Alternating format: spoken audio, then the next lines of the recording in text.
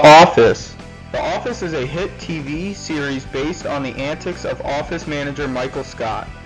In this show, we will describe the day-to-day operations of the workplace.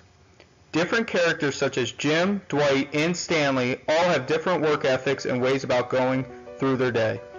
By analyzing different behaviors and following Michael's managerial style, we better understand which concepts of management should be implemented and which should not. Eventually, Janet, Michael's boss, comes to take charge, but her appearance are random at best.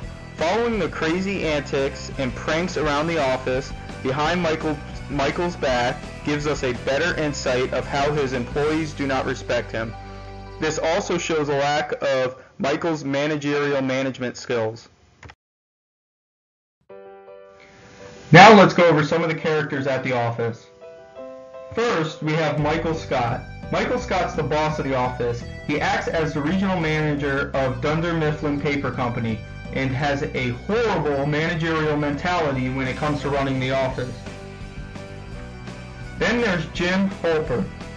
He's the office funny guy, is very well liked by his coworkers, and takes the job day by day. He performs all of his tasks, but never really goes above and beyond for anything.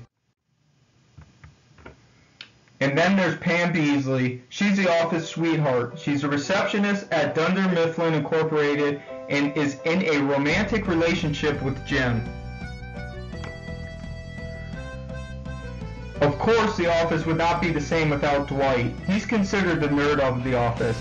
He is a very hard worker and a top sales agent at Dunder Mifflin. Takes his job very seriously and is very easy to irritate. Oftentimes, the office pranks are at Dwight's expense. Then there's Janet. She's considered the big boss, the person directly in charge of Michael. She is rarely seen and has most of the authority. Often does not care about others as long as she gets paid. She is here to ensure sales and relationships with customers are following growth patterns. And then finally, there's Stanley, the one at the office who does not care about anything. He has a bad work ethic and often ignores orders and commotion that goes on around him. He is there just to fulfill his 8 to 5 role at the office and complains often. Stanley is not a big fan of his boss, Michael, as he thinks he is racist. Now let's go over some concepts for our TV episodes. Some managerial concepts that you are going to learn are the following. Team Scranton's mission is to teach management skills to our viewers through comedy and entertainment.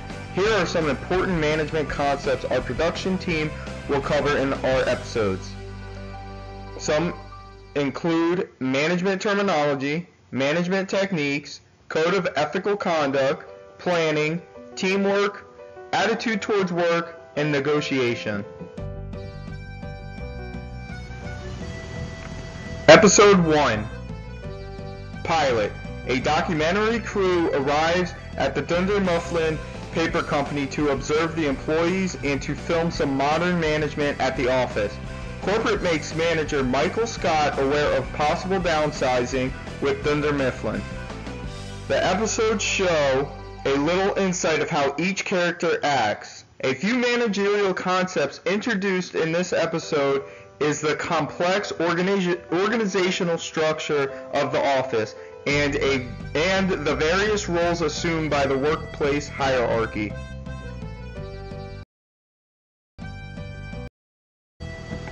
What we have learned from this episode. Code of ethical conduct. In this episode, you can see that Michael Scott is lacking appropriate ethical conduct in the workplace. Some of these include foul language that had to be edited out, and when he answers the rep's call on speakerphone. Another management concept we captured in this episode is the attitudes towards work. This was captured when Dwight approaches Jim and taps him on the shoulder to play a joke. While this might not look like a big deal, this isn't the behavior that should be in the workplace when upper management is around. It looks as if Dwight does not take his job seriously and he is there just to goof around. Now let's take a look at episode 2.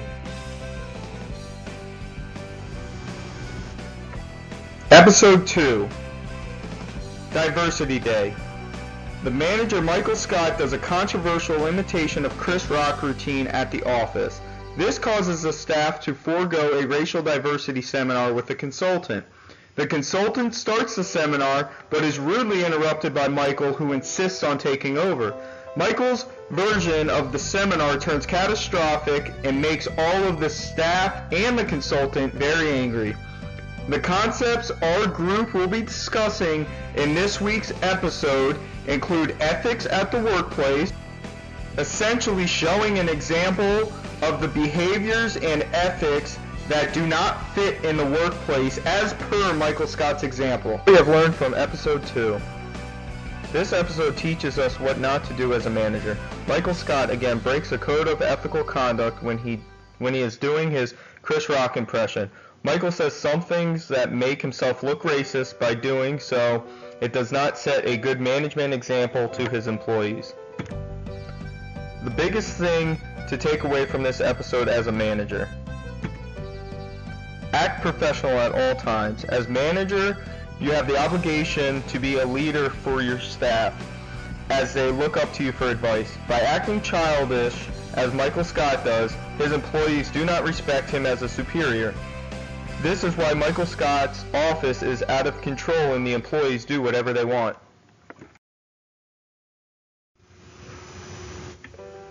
How we executed our project as a team. Together we created our project by executing communication skills, team management skills, and planning who does what and making sure that the projects are done before the deadline date. We learned each other's strengths and weaknesses and played each of those to our advantage as a whole. We used our team's management skills to determine who would be better at performing each task, and we broke it down so someone was doing 3 to 5 things each assignment.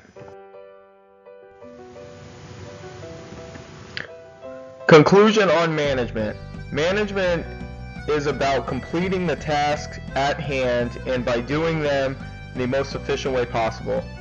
Leadership is organized with others and directions needed to complete the goal, which is the finished product. If a manager implements these strategies correctly, they are setting their team up for success. Let's go over some reflection on concepts. Managerial structure. The office has taught us the importance of the workplace hierarchy. Michael, as a boss, should have the final say in the office activity, but is often undermined and made fun of. Granted, Michael Scott is not the best manager. His decision should be respected and listened to. As a manager of a company, you must hold some sort of authority, which Michael does not. Process structure. The office has shown every employee that makes up Dunder Mifflin Company. All of the positions combined are what make a team and complete the company as a whole. Michael is not very good at directing others, but everyone in the company seems to know their role and what needs to be accomplished. Controlling. Michael Scott has a tough time controlling his employees the right way. This is one of Michael's biggest challenges as the general manager in the office. You need to control your employees in a way that will better improve your company. You do not want everyone having a free-for-all. Nothing will get accomplished at the end. And as you can see in our last 2 episodes, Michael Scott has a very difficult time controlling his employees. Recommendation for our future students. Teamwork. We recommend that you establish a group early on. Communication is key in this class and the project, so you want to get to know your strengths and weaknesses as soon as possible. Work on this project as much as you can throughout the semester and don't procrastinate. You'll want to get your work done early so that you aren't stressed out last minute.